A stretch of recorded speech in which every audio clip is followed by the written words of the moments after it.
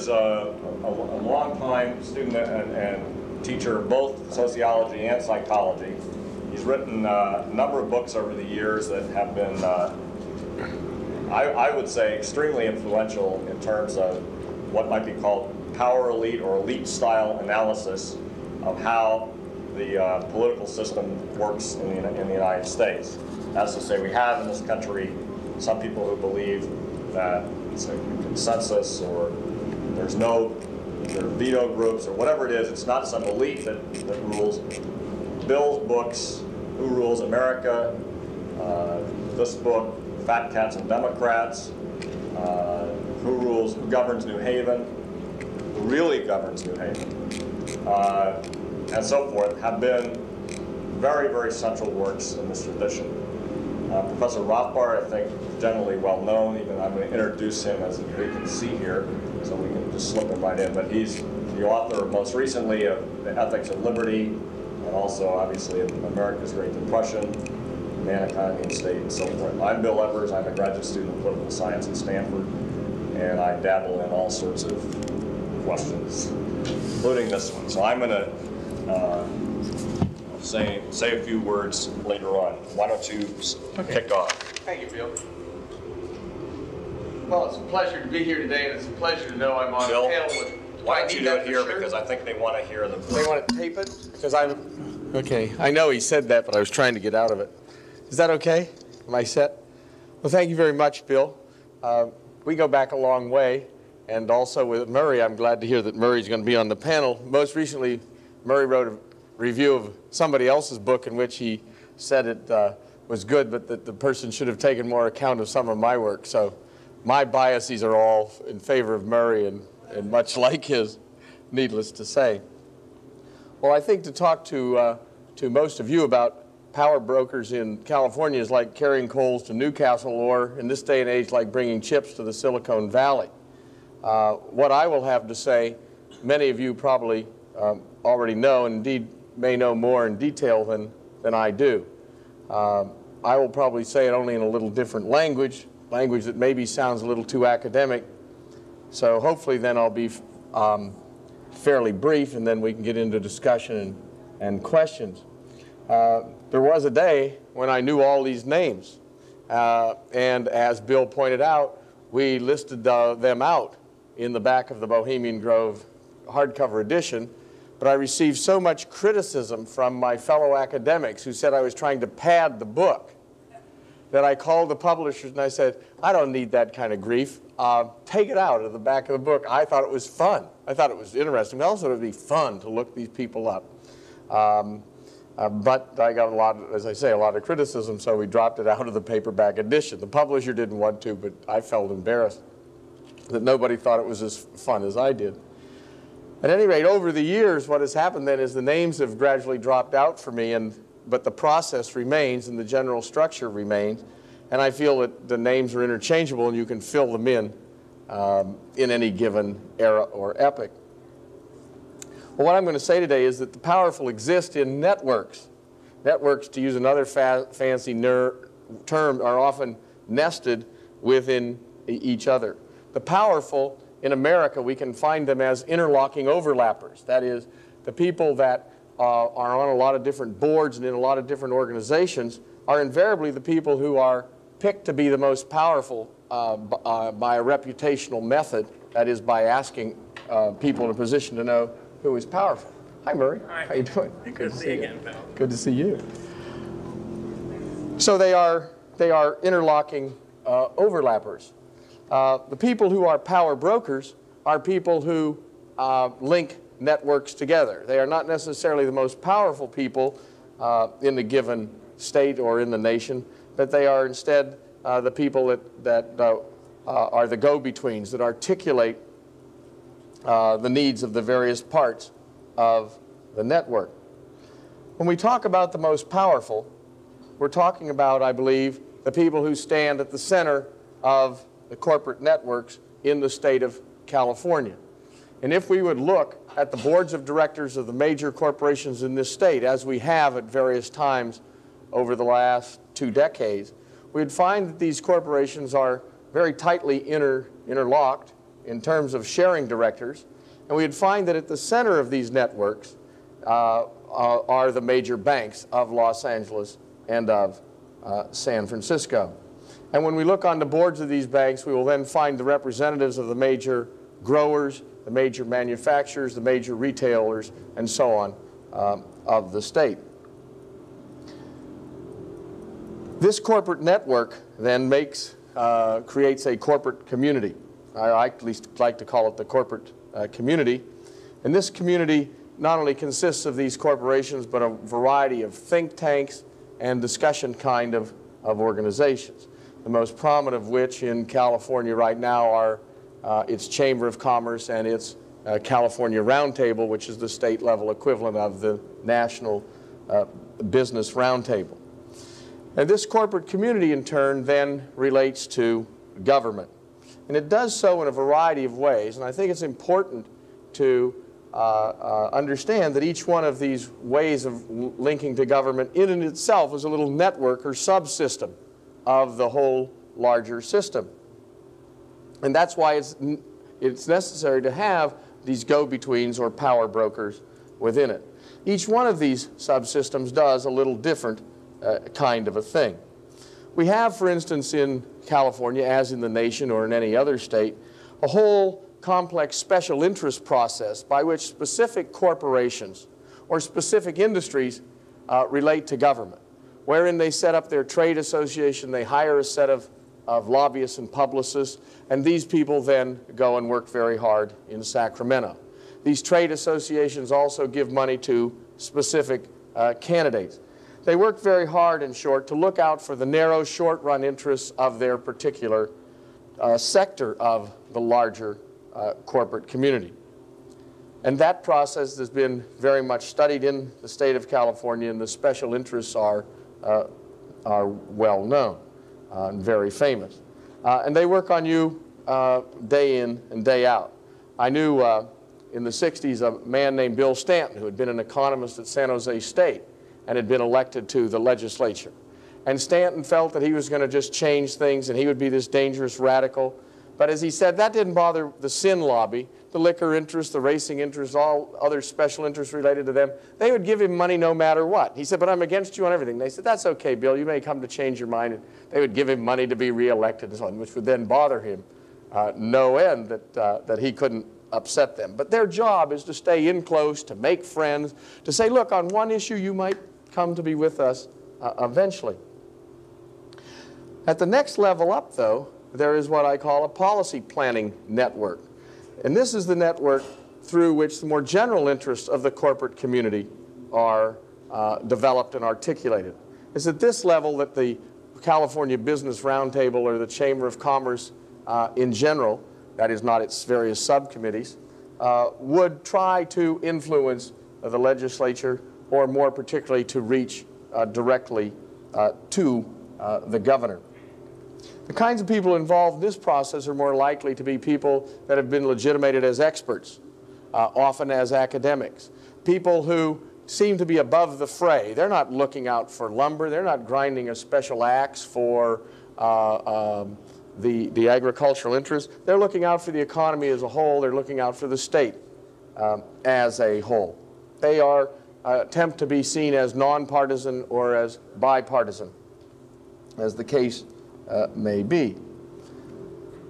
And then thirdly, we have a process, a whole complex network that links into the two political parties, which I call the candidate selection process, which is what we mean by politics, but I use that different term for a very special reason, which is to emphasize that what we do through this process is not really politics in the wider sense, but the narrow sense of just filling the office. That we don't really go through much political education, we don't really go through much policy development, and we certainly don't have much party discipline in our political process. So the political process comes down to filling these offices, finding candidates that will end up serving in government. And that particular process is related to by the corporate community in a way, again, that won't be surprising to you at all, and that is through campaign finance. And so we find that the people who are so central in the corporate networks are the people who are the important money raisers for the two political parties and for specific candidates within those parties. And very often, even for Northern California candidates, they will go hat in hand to LA, to what are called the big taps, and ask if they might receive money for their campaigns in Northern California. Those, I think, are the main ways in which this corporate community relates to a government here in California, and as I say, in the nation as a whole. Each has a little different function, each has a little different set of people involved, and because it's complex, then there have to be people that serve this brokerage kind of a function. Well, that kind of a static picture is what interests sociologists, people interested in the distribution of power in the United States. But more interesting to you, perhaps, is what they are doing, and I wanted to just say a brief word about that. I agree with Fran Piven and Richard Cloward, who at the national level say that currently the powerful in the United States are involved in a new class war. Their major concern is to undercut the social programs that were developed in the 1960s and the 1970s. They want to undercut those social programs because they provide, in effect, a social wage to a great many people, which makes them then more resistant to cuts in their individual wage. In short, in order to have workers be willing to work for less, to make America then more competitive in the international economy, this new class war has been undertaken. It's undertaken by saying all those liberal social experiments failed, all those liberals that were sort of running amok with their ideas, trying this and that out, it all was really crazy kind of idea. Well, as a power analyst, I don't know whether they were crazy ideas or not. I'm just concerned about the fact, or I just analyze it in terms of the fact that I think they were not just ideas or adventures by liberals, but rather were the response to the great upheavals of the 60s and the early 70s. And that this was the way of dealing with the disruption that was occurring in the system.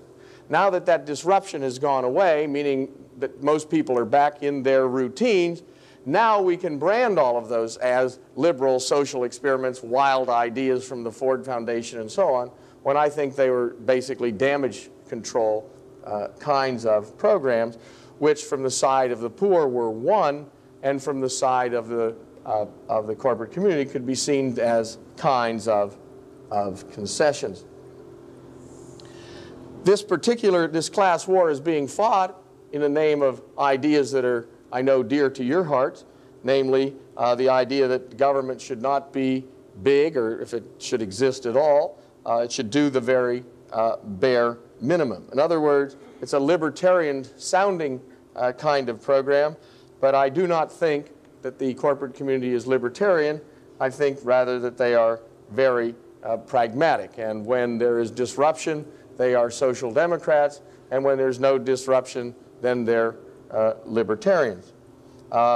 They do want spending cut in the state of California, but they were not eager and big backers of Proposition 13. It was not their idea, and only some of them got into it rather hesitantly. And I would suggest to you in closing that for them, the problem is that the state is needed. They do need the state. They need it to regulate themselves, and through regulating them, having regulatory agency partly legitimating themselves. They need the state for subsidies. They need the state, speaking generally, not the state of California, but a governmental apparatus and the whole system of government. They need it also to extend and defend their foreign markets and their need for resources that are on other soils. For all those reasons, the state is needed by the corporate community. But the state is also feared by the corporate community. It's feared by the corporate community because states can become, they can get out of hand, they can become over bureaucratic and dangerous to the interests then of the powerful. But the state is also feared in America, I believe, because of our specific American heritage and history and ideas, and that is that the basic founding idea of the country is in the idea that power is rooted in the people, and there's always the fear then, or the danger, that the people may take over the government. And I believe an analysis by a political scientist at Berkeley, David Vogel, wrote an article called "Why Businessmen Mistrust Their State in the United States." In terms of this populist kind of analysis, that the state may come into the hands of the people. And so they join in the general denunciation of the state out of that kind of fear, but at the same time caught in a situation where they do need it for a great many of their purposes. So we are in that phase then, in closing, where the attack is on the social programs that prop up the wages of the working people and the poor, but at the same time they are fearful that that kind of thing would go so far as to lead to a general attack on the government. Let me stop at that point and turn it over to Murray, and then we'll go to Bill and have questions. Thank you. Yeah, you need to pass I got to give this to Murray? Yeah. They want to tape you. They want you for posterity. How does this work? You got to just put it on anywhere. Okay. Put it right there. That's where I had it. There? There. Bill let you know if he's here. Put it on your collar, Murray. Make sure it'll work up there. It's got to be a little stiff. That's what it was. Collar? Collaring Rothbard. That it? Oh, okay. Got it. That's it? Yeah. Okay. All right. Let me tell you how I got into this whole movement, so to speak. I started as a libertarian economist and still am, and recorded the record of economic error and sin and so forth, and all the increase in government intervention over the last century. And of course, the first thing you realize is that when you look at the situation is that how come so many businessmen or big businessmen are in favor of government intervention? Now, the standard argument when I was starting out, which was also essentially the Randian argument, is that big businessmen are filled with altruism, inducted into altruism by their instructors or their culture, and they're corrupted by left-wing teachers in their prep schools. And somehow it didn't seem to be a satisfying explanation, okay? And it didn't seem to me that Nelson Rockefeller, for example, when he skyrocketed onto the political scene, was filled with altruism or guilt. It didn't look like it, right? It didn't seem like a guilty sort of craven type. He seemed out for power. So the explanation wasn't very satisfying. As I looked into it and read the works of Professor Domhoff and Coco and others, the whole thing began to be illuminated. Okay, there was an important missing ingredient to the explanation for the growth of statism in the 20th century. Namely, they're getting a lot of money out of it. Okay, not all businessmen, but those who are in on the take, on the boodle. Also in history, when you confront the sort of, when you start dealing in this sort of explanation, there are two smear terms that people attack you with. One, that you're engaging in a conspiracy view of history, conspiracy theory of history, and two, that you believe in economic determinism. Okay? I don't believe in economic determinism. I just think it's an important influence. As Robert Sharkey, the brilliant historian of the post-Civil War period, said at one time in his book, people are not determined by their economic interests, but they very often act against them, against their economic interests. They don't very often act against their economic interests. I think it's a useful way of putting it. Doesn't mean it can't happen, it's just not very likely. Okay. And also, the historian, it seems to me, should ask the question, cui bono, for any particular event. All right, you start saying, okay, something happens in the world, whatever it is, who benefited from it? That doesn't mean, of course, that just because somebody or some group benefits from something, that these people are therefore responsible for the action. That's, you see, the error that most conspiracy people have.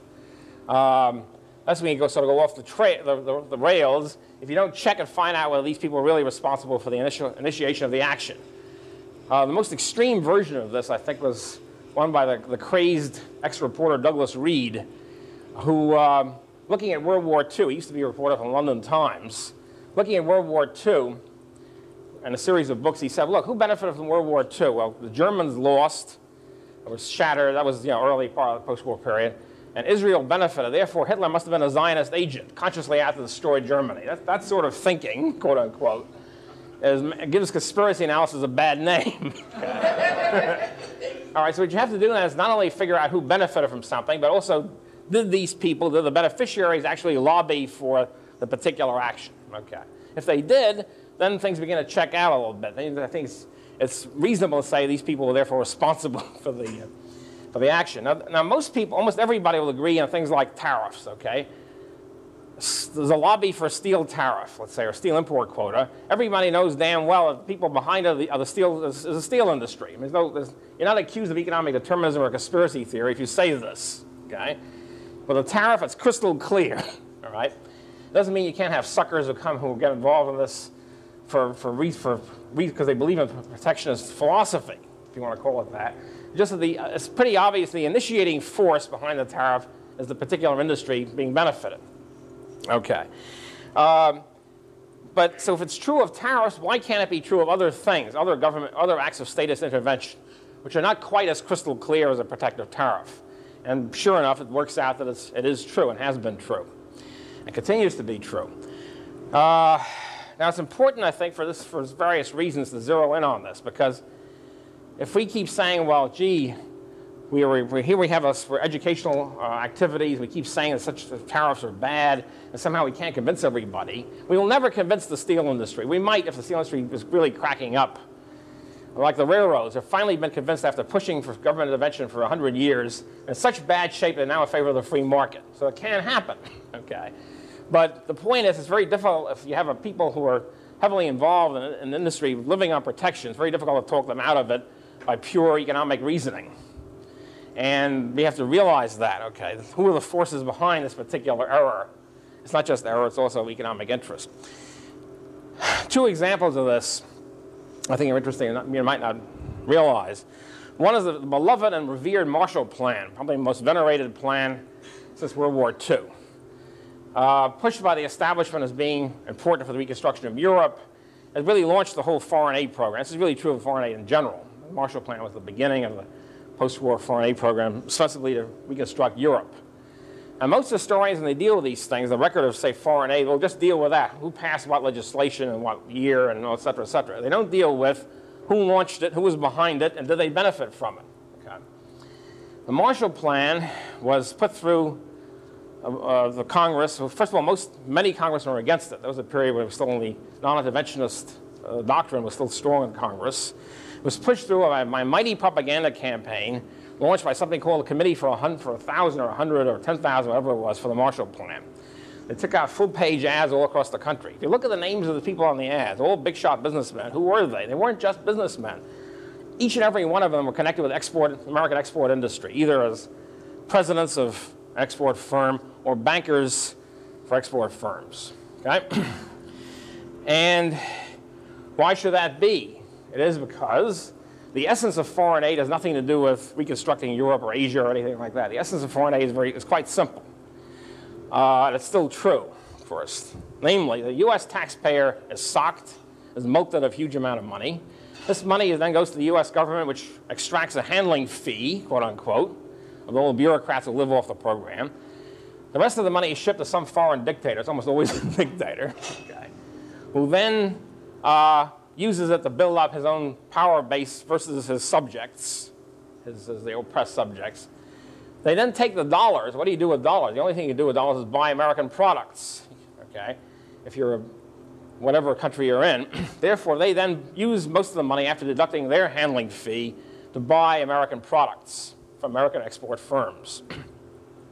So what you have, actually more detail, is that they take the money and then they take the goods that they buy, the government does, and sells it to their own citizens and pockets the money that way. So what we have, foreign aid is one gigantic racket by which the American taxpayer pays for the following beneficiaries. The losers of the American taxpayer are also, of course, the foreign country taxpayer, because they lose vis-a-vis their own government. The losers are the American taxpayer, number one. Number two, whichever foreign country citizens, whichever country we're dealing with, it's country X. The gainers are the American bureaucrats, the foreign dictator, and the vast bulk, the American export firms who get the contracts. The Marshall Plan was put through not only by these export interests. The Undersecretary of State, Marshall, of course, was a figurehead, didn't know anything about foreign policy or anything like that. The Undersecretary of State who put through the Marshall Plan, and after the Marshall Plan was passed, resigned from the State Department, rejoined his own private sector, was Undersecretary of State Willard L. Clayton, distinguished, quote, free market, unquote, businessman, sponsored all sorts of free market institutes, spoke at free market associations. He put through the Marshall Plan. Okay, he then resigned from the Marshall Plan after his deed was done, rejoined his firm, which is Anderson, Clayton and Company, the world's largest cotton broker, which got a huge multi-million-dollar contract from the Marshall Plan organization. Okay, that to me is a microcosm of government-business relations and government intervention. You talk a free market game, and then you engage in subsidies, contracts, monopoly privileges from the government. A friend of mine used to work for, years ago, he was an economist, he used to work for, writing speeches for businessmen. He said, gee, the speeches are really great. They sound like great libertarian types, almost every one of them. Of course, the policies usually completely different. The other thing, I just got through doing a lot of research on the origins of the Federal Reserve System, which again, we think of as a giant economic error brought about by incorrect banking theory. I'm sure incorrect banking theory is involved here, but the real essence of the Federal Reserve System is to work as a giant cartel scheme by which the Federal Reserve System acts like a cartel, organizing the banks so that they can all inflate together, which of course is what the consequences have been.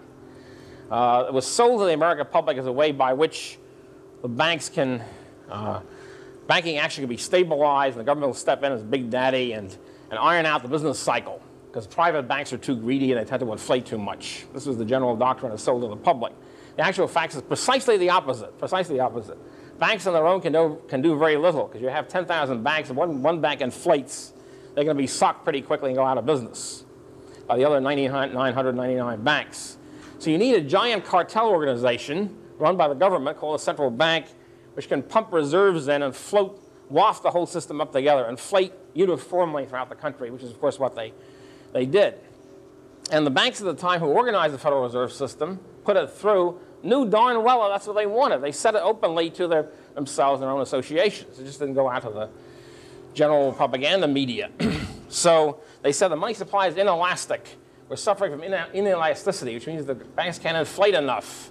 We therefore need some federal mechanism by which the banks can inflate, and that was the Federal Reserve System. The Federal Reserve System was written by big bankers, was planned by big bankers, and was organized and staffed by big bankers from its very inception. Okay, so when you see that record, it becomes pretty clear what the problem is. The enemy, so to speak, of libertarianism and the free market is not just incorrect ideas. It is incorrect ideas, of course, but it's also something else, namely a relatively small bunch of people who are ripping us off. Okay? Now, this also has a certain dramatic appeal. See, a lot of people tell me, Professor Rothbard, how can we carry our message to the public? We're libertarians. How can we encapsulate these things if it's a complex theory that we're engaged in, moral theory, economic theory, political theory? How can we inflame the passions of the masses so they even get interested in this theory? And one of the answers is, they're ripping us off, damn it. Okay? And we can point out how they do it. I think it's a very effective propaganda weapon, as well as being true, and as well as filling in the picture of why statism has developed in the 20th century. Thank you.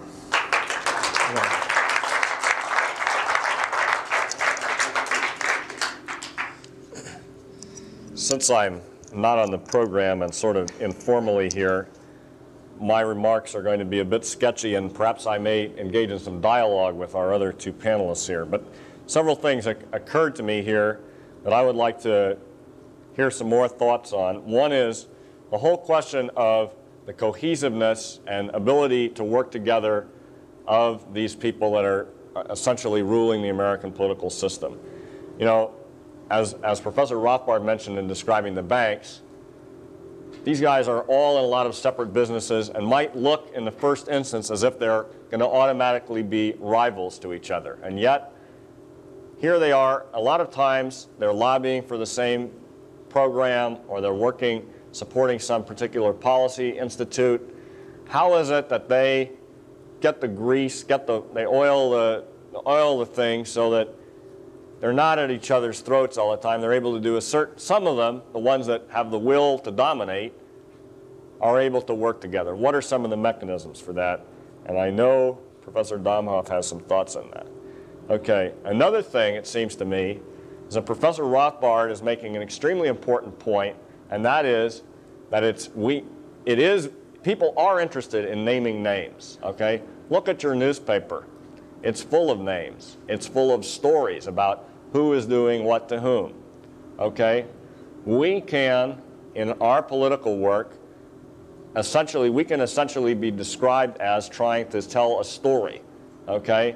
And that story is somebody is taking what's rightfully yours and they're doing a damn good job of it. And here's who they are and how they're doing it. So you need to think about how you can describe this. One way you can do this is buy Professor Domhoff's books. Professor Rothbard's America's Great Depression has some of this stuff in it also. Gabriel Kolko's book on the Triumph of Conservatism has a certain amount of this in it. Also his book on American foreign policy. A lot of these things are beginning to get a little old. We need essentially a new generation of research. Don't be upset, you know. You're going to find that many of these writers are socialists that you don't agree with, okay? First of all, a part of that is jargon, okay? And Professor Domhoff doesn't agree with Dan Smoot, okay?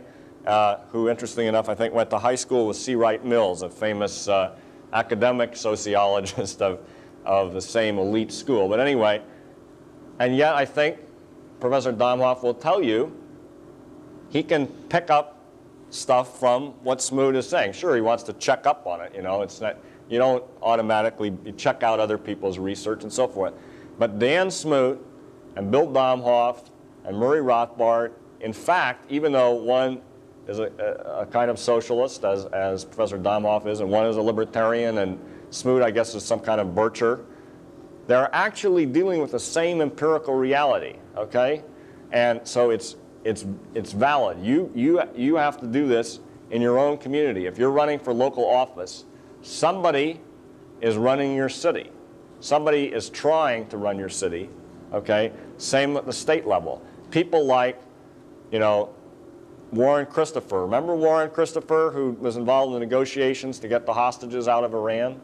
There's a famous article that was written by Warren Hinkle in a now long defunct magazine called Scanlon about Warren Hinkle and the law firm that runs California. And he said, you know, this man is the Cardinal Richelieu of California politics, okay? And he described how he and the law firm of O'Melveny and Myers strove to influence both the Republican and Democratic policy, how they were in the same law office and they saw each other and all this sort of thing. Actually, the Incredible Bread Machine has some stuff like that. Okay, right. The Susan Love Brown edition of the one you've seen. No one even knows about the first edition of that book.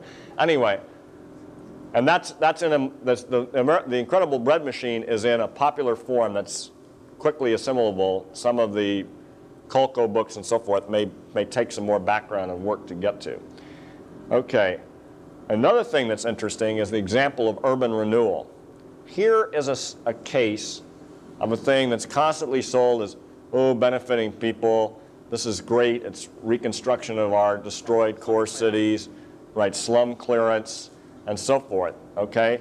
Now, there's some right-wing criticism of this. People are saying, you know, it's really not economically sound. If you read Martin Anderson, there's even questions raised about property rights.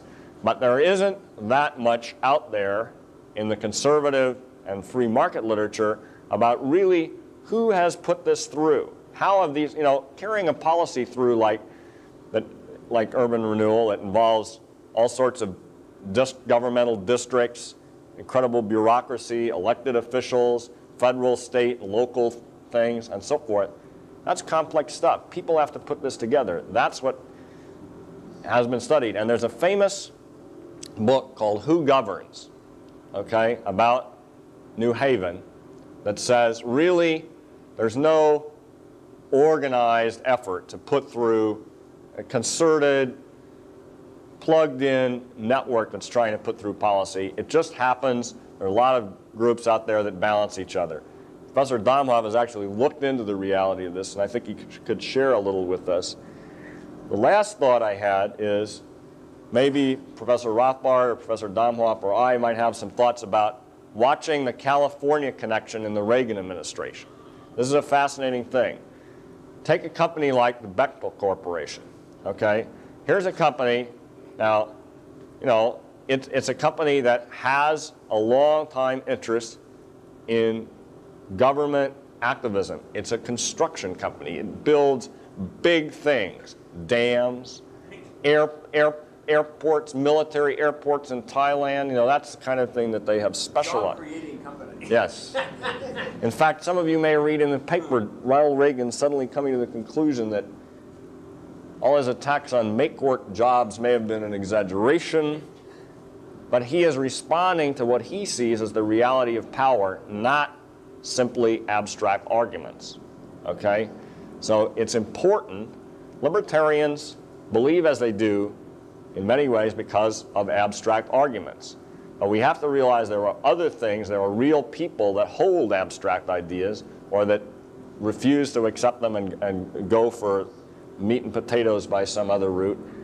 And don't forget that the American Revolution, the revolution that created the political culture in which we're, and a political culture, some of the original ideas of which libertarians certainly admire, was fought by pointing out that there was a conspiracy to take power, that there was, that, you know, the government in England was taking away rights of people, naming names. If anybody who goes back and reads those original pamphlets can see that saying who is doing what to whom was an incredibly important ingredient in mobilizing popular sentiment. So I've thrown out a bunch of ideas that could consume 10 hours worth of stuff, but I thought I would raise some of them and perhaps we can hear some more comments. I think we should stay seated here and just, I think that's maybe the... people want to respond to that point. Yeah. Might be some. Then we'll have some questions and answers. Yeah, because I don't think I could elaborate much on what Bill has said. I find myself nodding or in agreement, and I don't know whether time is exactly right now to get into urban renewal, although if that comes up in questions, that's fine. So maybe unless Murray has something further to say, we could get your ideas and responses. Yeah. Well, I don't know as much as you do about this. It's all very new to me, and you've tantalized me so very much that it's going to take some more investigation. But a few quick questions to come out.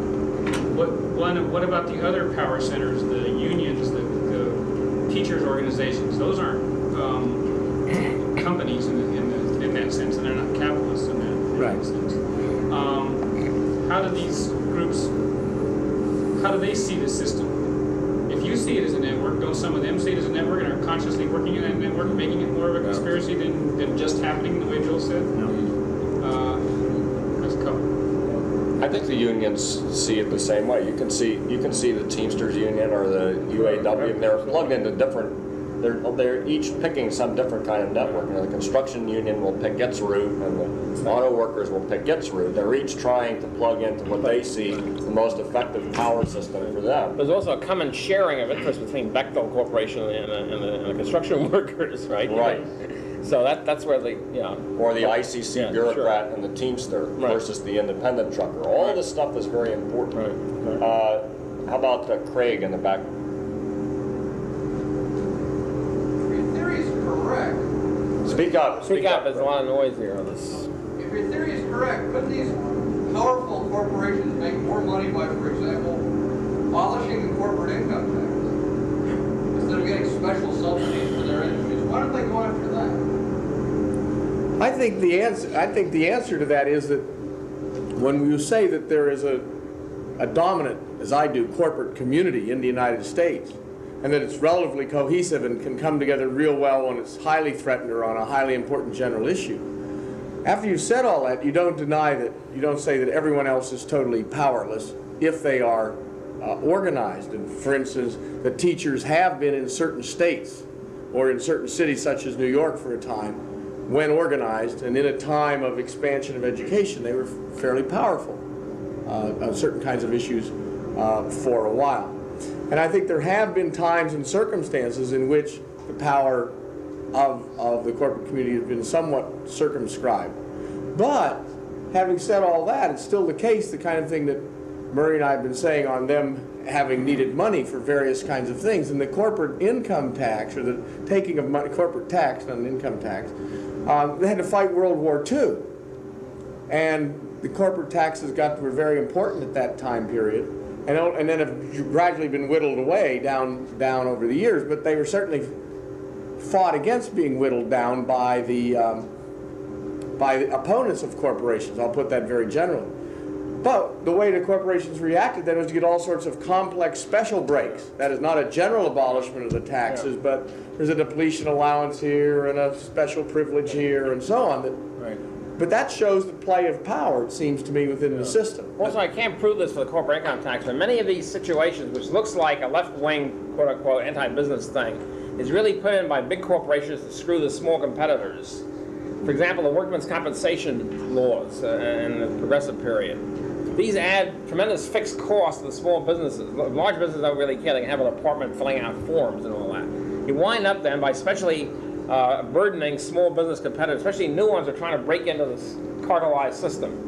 The same way with income tax. Income tax, as Mises pointed out many years ago, injures the rising entrepreneur, the one who wants to make money fast and reinvest it and so forth. Rockefeller doesn't really care much about income tax. They've got billions already. See, there's no tax on wealth, as there shouldn't be. But the point is, what you're doing then is, with the income tax, you're punishing those who are rising up to try to compete with the already existing wealth structures. So a lot of these things, I think, work out that way. But we have to study it. I mean, it's an empirical question. It's an empirical question. It's not. It's all it's saying. There's also, I just want to add, the Irving Kristol people were talking about the new class. I think also works here too. There's the class pressure, so to speak, from technocrats, planners, intellectuals who want to plan the system, and they're another group that's in there lobbying for this particular thing. There's a famous phrase that the only poverty that was cured by Lyndon Johnson's war against poverty was the poverty of the bureaucrats running the organizations. Murray, was there any coincidence behind the 1913 being the year of the formation of the Federal Reserve System and the income tax? Oh yeah, well, that was the culmination of the progressive system, so-called progressive system. Did they both happen in 1913? Well, the income tax amendment was passed a little bit before that. They both happened. The actual tax, right? There was a Federal Trade Commission about that Federal time. Trade Commission. Clayton Act, the whole damn thing really comes in. Interestingly enough, the statement, the phrase often used then was, we need the Federal Trade Commission to do for general business what the ICC did for the railroads, what the Federal Reserve did for the bankers, what the agricultural program does for the farmers, et cetera, et cetera. In other words, consciously integrated into this cartelized kind of system. And they said it at the time, and people actually doing it said it, and I think it's true.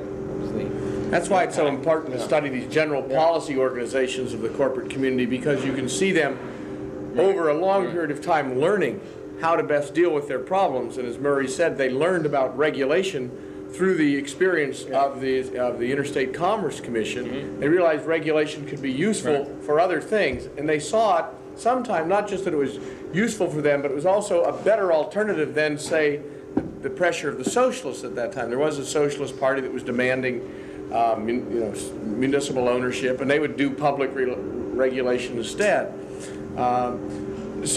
And then they had various kinds of money panics and concern. There was a real problem in 1909.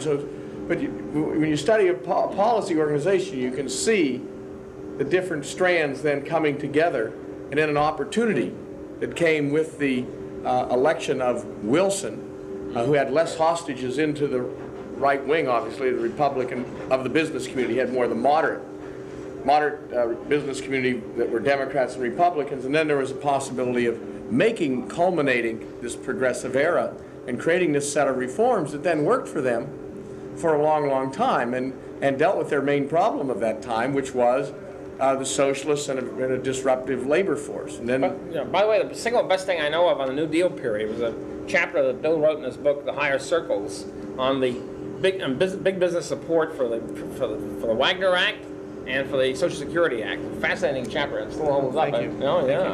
I would like to raise a practical question for some people who might want to take some notes on this, and that is, are there some books about who governs, who rules California that people might want to look at to get an idea, so when they're like reading their newspaper, they know what to watch for, what kind of things they might want to clip and store up and that sort of thing. I hate to be such a shill for Domhoff here, but this book actually is pretty good, especially if you can find in my opinion, the hardbound one, which you can maybe find in the used bookstore. You're very kind, Bill. The only trouble is that the data it doesn't make any more money on the used ones. Yeah.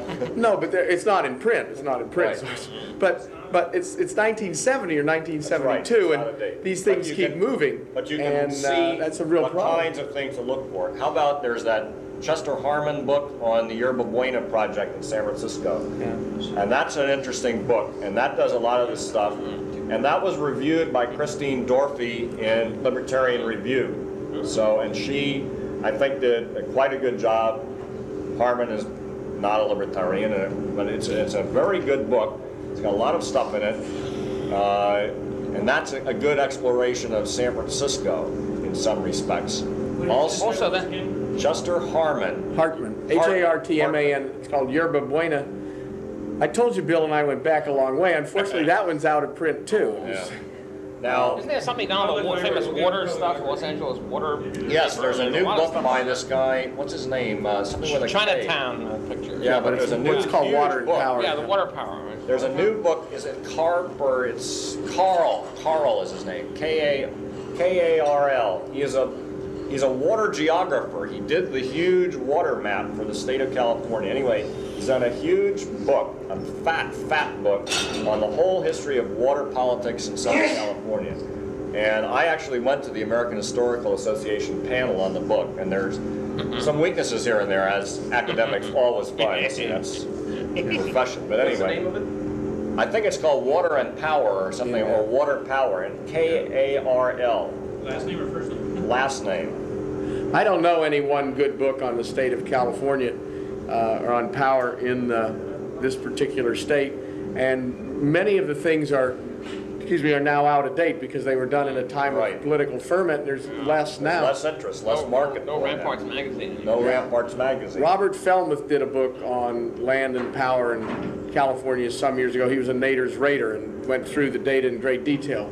But what I could do, I think the only way I can respond really constructively to Bill's question, and maybe go along beyond it in a certain way, is that there is a little book called Research for Action, and I put out by this California Rural Institute in Davis, and I don't have the address with me, but what this person has done is a physicist who turned power structure researcher, and he's out for the facts.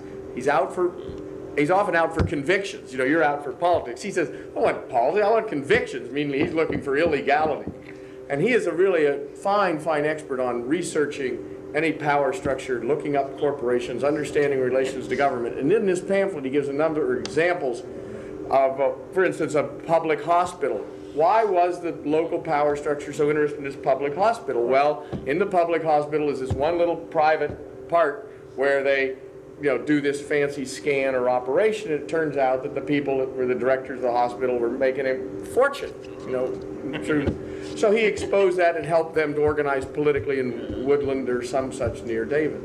And you could leave your, if you were interested in this information, you could give me your name and address, and I could mail you a photocopy of the front page of that book, just so you'd see what it was like, and you could write to them. It has the price on it and so on. But it's the kind of thing that makes it possible then to understand what goes on in your particular town.